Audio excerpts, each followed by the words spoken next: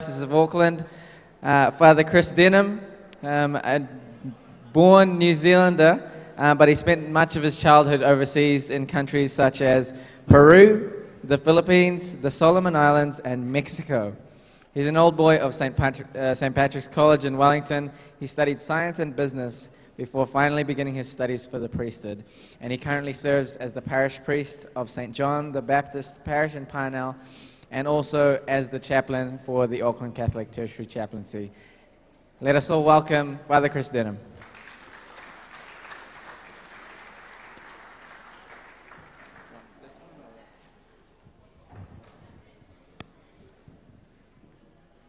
Thank you very much.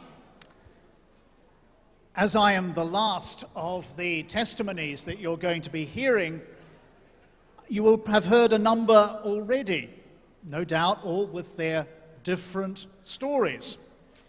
Mine is going to be, first and foremost, a conversion story, which may slightly surprise those who know my background. A slight correction on what you heard there. Very definitely New Zealand bred, but not New Zealand born. I was born in Rome, baptized in the Basilica of San Sebastiano above the catacombs. So you can't get much more cradle Catholic than that. So why am I speaking about conversion? Well, am I speaking of some great transforming moment in my life? A moment where, as some of our fellow Christians would want to say, I accepted Jesus as my personal Lord and Savior? No. My conversion story is a bit more complicated than that. But as I said, a cradle Catholic, Colegio San Agustin in Manila, there may even be fellow alumni of that school here, and St. Patrick's College in Wellington educated me. A fairly conventional Catholic education. And that gave me a particular vision, I like to think. So perhaps no great surprise that after a couple of years at university, I started discerning the possibility that maybe I was called to be a priest. And also, at that time, I was thinking, perhaps a Marist, a member of the Society of Mary, like Father Neil Vaney. After all, they had taught me. I'd learned much from them. There was much there to attract me. So I made contact, and I spent a year living at the Marist Seminary Extension, number 5 Mount Street in those days, just below Victoria University, where I was studying. And the one thing I learnt from that year seemed to be, no, I'm not called to be a Marist or a priest. Or at least, not then. Because that's the first point I'd like to make about all of our vocation stories. When we start exploring possibilities, whether it be priesthood, religious life, married life, sometimes, when we pose that question, we need to recognize that the answer from the Lord is not necessarily yes or no, but can be not yet. That was not, however, the way I saw it. I was pretty sure it was a no. And so I headed off and lived in a number of different places and did a number of different things. I would firmly, in all of that time, have said, I'm a Catholic. But perhaps I'd have had to be a little bit like, I don't know, show of hands, how many people here have seen a film, we're going back a number of years now, starring Mel Gibson called Air America? Dear me. Oh, shows how old I am, doesn't it? Not perhaps one of his greater films, and he's not, in a sense, the star of it. But he is a lead character, And in this, he's working for that CIA front organization in Southeast Asia during the Vietnam War, Air America, doing a number of things. And he describes himself, living there in Southeast Asia, to the star of the film, as a Buddhist. And as the film goes on, his colleague points out to him that really he's engaged in an awful lot of things, including being a part of a large-scale drug-running operation that don't really seem to be compatible with his description of himself. Mel Gibson's character just looks and said, "I never said I was a good Buddhist." Well, that might be more the description of me in my 20s. However, I don't want to give the impression that, yes, I was involved in running in a large-scale drug-running operation, or indeed engaging in a list of any really terrible sins. Nothing, sadly, that dramatic or basis for a powerful conversion. It would be a much more powerful conversion story if that's what did happen. No, I was just slack, lacking anything that could be called fervour. I never stopped entirely going to Mass, but you wouldn't have made much money wagering on me being there on any given Sunday. Once a month was probably about enough, I thought. The confessional saw me not. But I went on, yes, calling myself a Catholic, and then something happened. Not a blinding light, not a sudden vision on the road to Avondale or wherever. No, just a feeling that there was something a little missing in my life. A feeling that there was something more than what I was doing every day. And so I made a fatal mistake. I started going back to church more regularly. Because all of a sudden, a few ideas started cropping up in my head about being perhaps more the sort of person that I really ought to be. Now, a part of that was, in fact, discerning what I should do with my life. And so, of course, this is when I seriously, once again, started thinking about the priesthood. Wrong. That's when I actually started taking rather seriously a very nice young lady who I thought might actually potentially one day be my wife. And it was only after a little while with her that I discerned two things. One, that no, to her great everlasting benefit, I'm sure, I was not intended to be her husband. And that perhaps, no, I wasn't intended to be any entirely human person's husband. And that's a second point that I'd like to make for any of those of you discerning your vocation.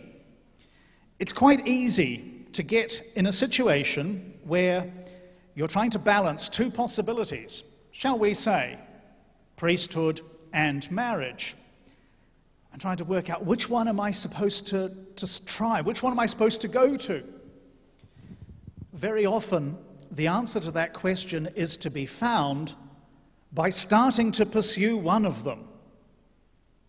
Had I not been seriously considering the vocation of marriage, to the point of having, I thought, potentially identified the young woman who would be my partner in life, that actually revealed to me that no, there was something else for me.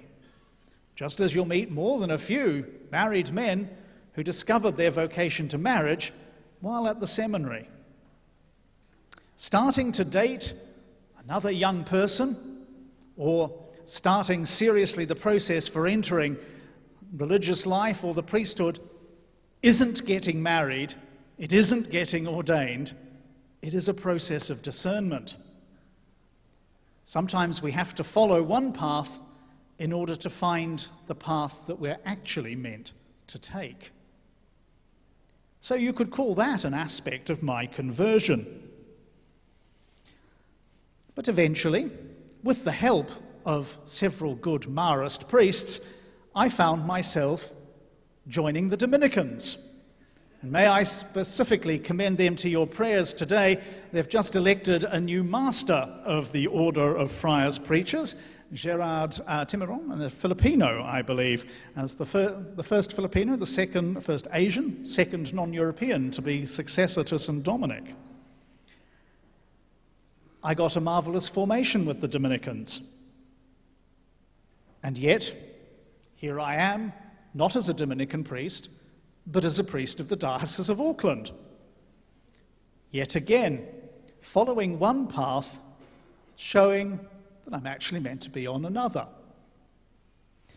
Now, it could be that I'm just one of those people you have to hit with a big brick to work out what I'm supposed to be doing.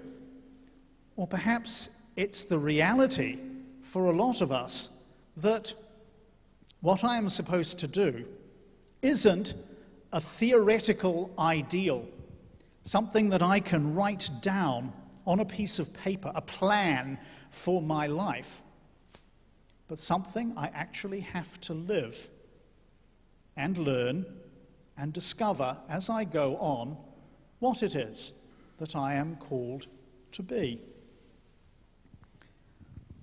And so eventually, I found myself back here in Auckland, ordained first as deacon, then as priest for the Diocese of Auckland. And in my time, I've served at Papakura, Devonport, Warkworth and Puhoi, and now at Parnell, and of course the University Chaplaincy. The end of my need for conversion and my journey? Not at all. Again and again, in those years, and it's 8 now since my ordination, I've had to come face to face with the fact that the path I'm walking isn't always the one the Lord is calling me to. That in fact I need, yes, to convert, to change. When was the last time this happened? This morning. And it will probably happen again tomorrow and the next day. Because that, if there's one thing I've learnt in my rather mixed journey to this point, it is that conversion is truly a daily occurrence. Because in the end, our vision of who and what we are meant to be is so much less, so much inferior to the vision that God has for us. And for most of us, our life is one long journey of discovering that the Lord's vision is much bigger, much more wonderful, much more glorious than we can at this point in our lives appreciate. But hopefully each day of our lives is a discovery of a little more of that. But with that discovery comes each day the need to turn, to look at this hopefully wider vision and say, yes, I want that. And then, well, what do I need to do next to walk that path? Hopefully, I'm going to keep doing that day after day for the rest of my life. Hopefully, so will each of you. Recognizing that at its heart, conversion is not a single moment in time. It is simply our relationship with God. It's why that message that Jesus sent the disciples out with always started with those words, repent, turn to the Lord, so that we may know more clearly each day the Lord's plan for us, and more important, to come to see its goodness, its wonder. Hopefully, I will continue to do that. I ask you to pray for me that I will. It's perhaps the most important prayer any of us should ask of our brothers and sisters. And it's equally the one that we should always be prepared to hear from our brothers and sisters, and to, with a very good heart, say, of course, that together we may engage in that great work, that great wonder of conversion, so that all of us may, in the end, inherit the fullness of not our vision for ourselves, but God's vision. Thank you.